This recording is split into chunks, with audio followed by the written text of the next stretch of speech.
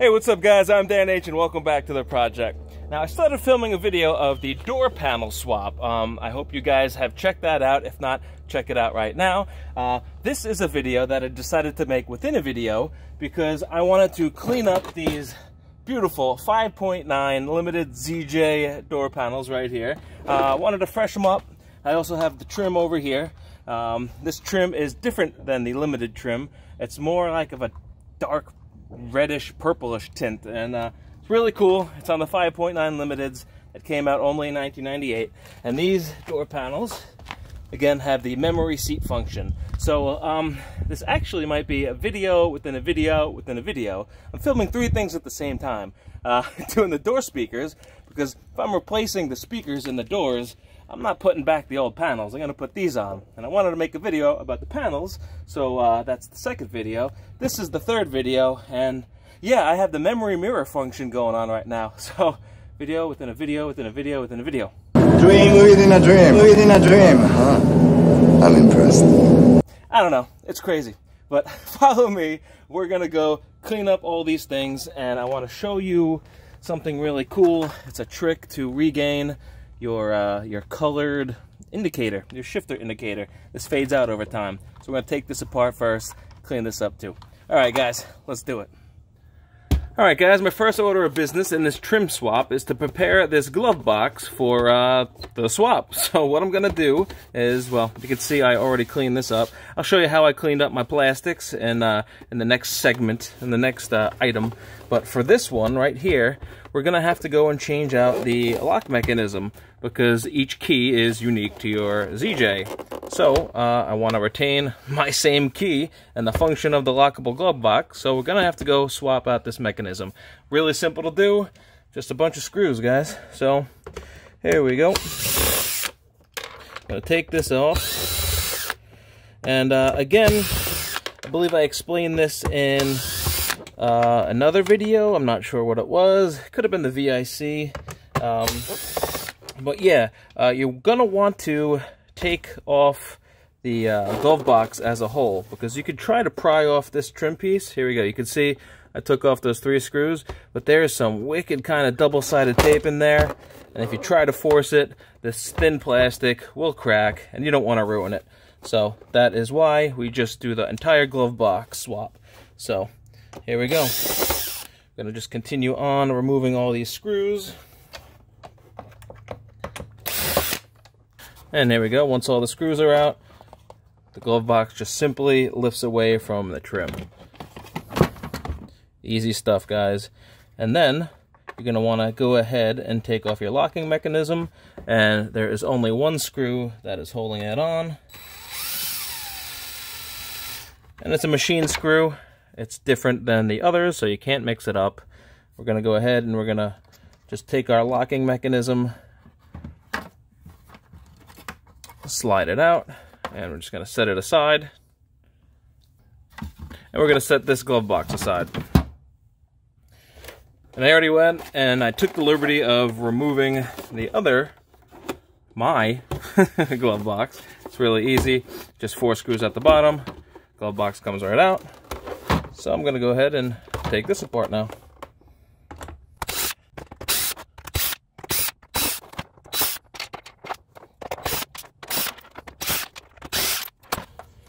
Slide this out, and this is the lock I want to use. So we're going to remove all my former stuff.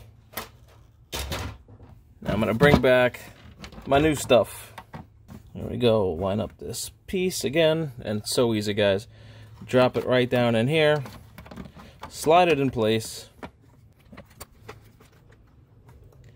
And I'm just going to line up these holes. That's it. Gonna put our special machine screw back in here. And I'm gonna go ahead and put on my other glove box. So there we go. That's in there.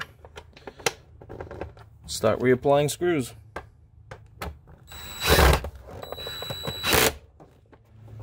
There we go, guys. Now my lock is now on the 5.9 ZJ glove box. Cool. Alright guys, now what I want to look at now is the shifter bezel.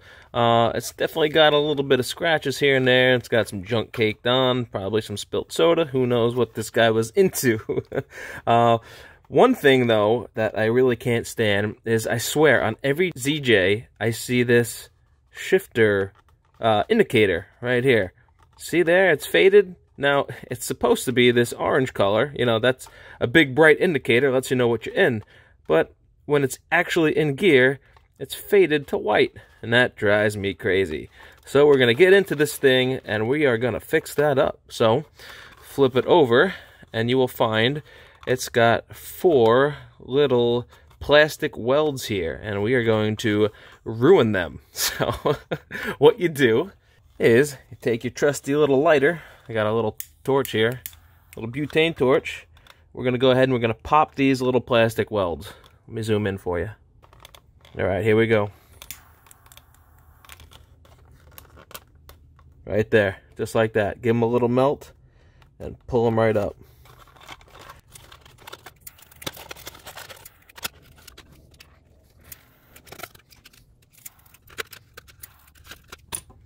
There we go, guys. All 4 are melted. Okay, so now we're going to separate the 2. Here it is. Here's the shift indicator. Now you're going to want to make sure you remember how this all goes back together. This piece slides up and down on here.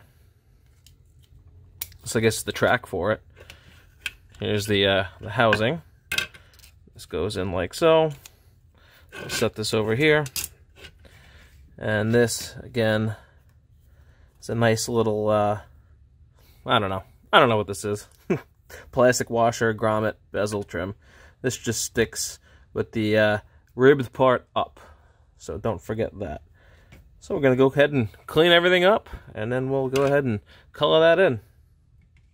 So for all these interior parts, we're just going to use some chemical guys, high shine. I mix it 50-50 with water, makes it last a little longer. So just puts a nice little coating on the plastic. That's all it does. Clean out the junk and the crumbs. Amazing how much dirt collects in 20 years. Stuff you didn't even know existed. Stuff that was sealed. This is where your light clicks in too. So the cleaner it is in here, the more fresh your light is going to reflect inside of this thing. We're going to have a nice, beautiful, glowing shifter. Alright, that's good enough. Don't get carried away, Dan. Gotta keep telling myself that. This is the part that gets the most dirty. This is where your French fries, all your crumbs end up landing. I bought one we filled up. Well, wait, but we're supposed to talk about all expenditures, Lloyd. We are on a very tight budget. This didn't come out of our travel fund. So we'll spend some time getting off the goop on this. Alright. Now this part is what you want to be very, very careful with. This will scratch. This will ruin the finish. So we're just going to gently get off the crumbs from here. I'll blow it out. There we go. We'll clean up this little track over here. Again, we're just trying to get off the crusty stuff that's been built on for many, many years. And here we go. This is the shifter indicator, and it is completely faded out. So I'm going to go ahead and grab a trusty Sharpie. Now, you can use orange. Orange would probably be more factory, but I think I'm going to step it up to red, just to give it a little edge. I don't know. Make it edgier. So we're going to go red with this one. And just going to color it in. I drew the duck blue because I've never seen a blue duck before, and to be honest with you, I wanted to see a blue duck. I am very good at coloring, guys. That's Quacktastic! There we go. There it is, man. So simple, guys. This stuff is so easy. Alright. Everything is nice and clean.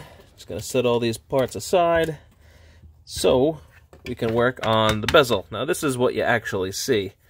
This is what you want to look nice. So, go ahead and use my mother's. Your mother. Well, there's aluminum mag polish. This works great for polishing up your plastics. It's a trick I like to use. Gonna go ahead and wipe some of this stuff on. This works well on plastics because it's abrasive, and you can actually remove the top layer of oxidation and corrosion and all that other junk by using this stuff. So here we go.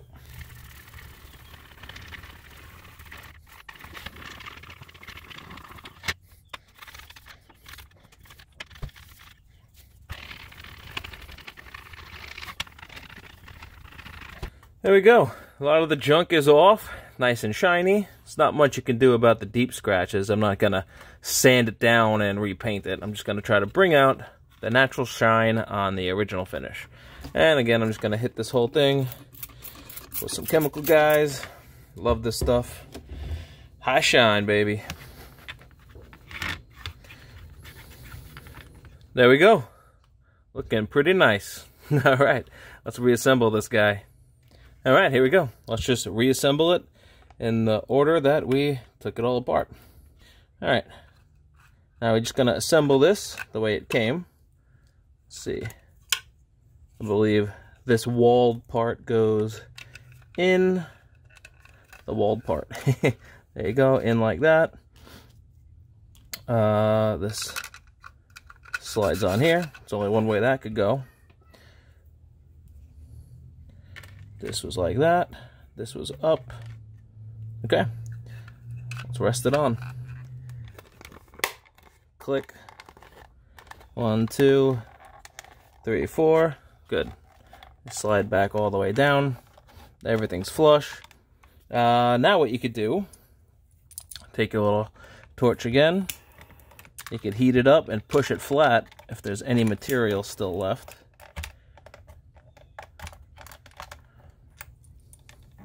This one's got some material. We'll push that flat.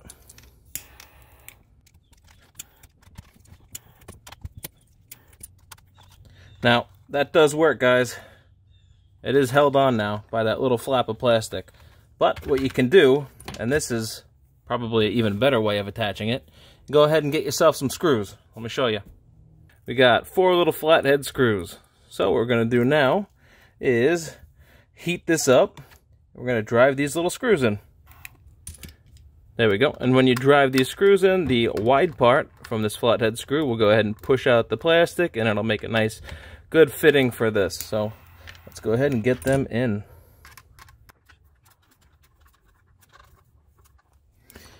And you're going to want to give it a little bit of heat along the way, just so it could kind of melt itself some threads. And it works really great, guys. It really does. I like to call this another Project Dan H original. There we go. Look at all that good plastic meat just separating, spreading out, forming a nice solid lock. That's awesome. There we go. Nice, clean, restored shifter bezel. 5.9 limited shifter bezel. So cool. I'm gonna put this in the pile to be installed. Rattle.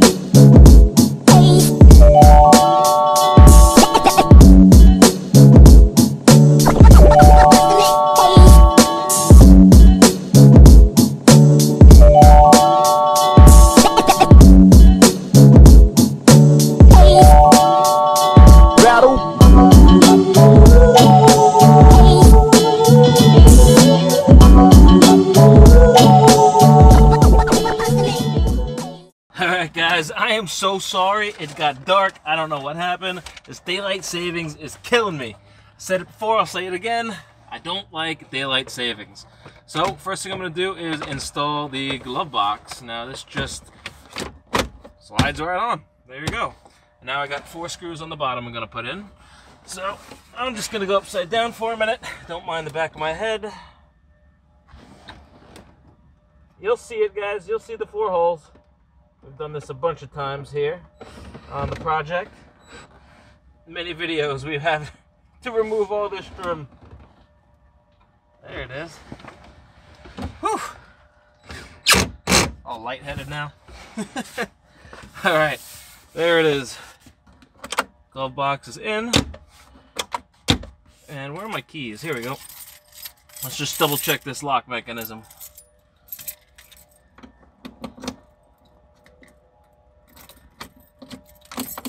Perfect.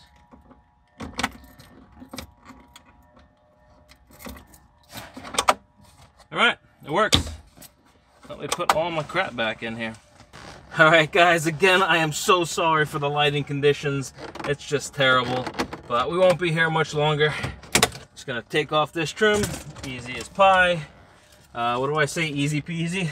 That's the ticket. Pop on this new trim. There we go. Easy peasy. Now we're gonna do the shifter bezel trim. So you're gonna wanna turn on your vehicle, put it in neutral, or one of these rear drives. Let's go all the way with one. And we're just gonna rip the shifter straight up. There we go. That comes off. Now we could turn off that annoying sound. Now we're just gonna pop this up. There we go. And on the bottom is a little light bulb we're gonna unplug. That comes out. And this just slides up. So bye-bye old bezel. I grab the new one. New wood grain shifter bezel. Nicely restored. Go slide your shifter through that hole. And I gotta go plug in this light bulb right down there. Can I do it one-handed?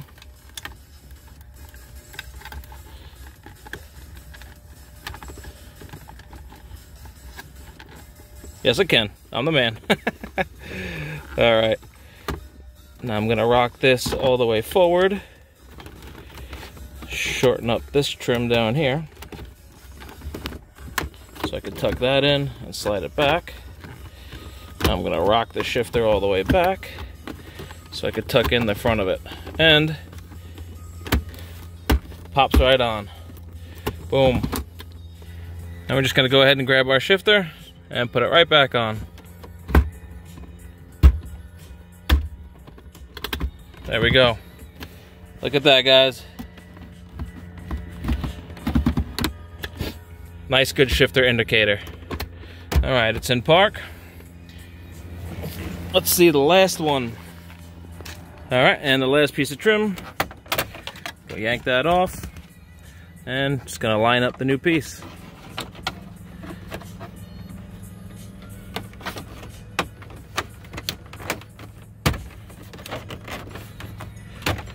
There we go. All right, guys, there's that nice red glow for my indicator. It goes great with my new ZJ panels that have the red indicator there that it's hard to see in the dark. Again, I apologize for the lighting. The daylight savings is killing me. But there we go. We got our beautiful ZJ trim to match our ZJ door panels. We went from the limited to the 5.9, and that is looking great. So there we go. That's all in up there. It's in up there. We got this. And of course we got all the door panels. So that's it, guys. Alright, guys. That's it. That's going to do it for my Jeep ZJ trim upgrade video. We went from the Laredo trim to the 5.9 limited trim. I hope you picked up some tips and some tricks on how to get your trim looking nice and new again. Also, if you haven't seen my trim video for the door panels, go check out the door panel video. Again, I got some other little tips and tricks on how to make your door panels new. And if you haven't seen my speaker video, go to the video before that and check out the speaker video. So that's a wrap for this one. The ZJ is coming a long way. It's looking brand new. I'm going to keep working on this until I get my Project XJ dialed in, and that's coming down the line. The Beach Jeep project will be unveiled again soon. So that's it. Like and subscribe. Go check out the link in the description below. Get your Project Dan H stickers. Help support the channel. And yeah, I'll catch you on the next project. Peace.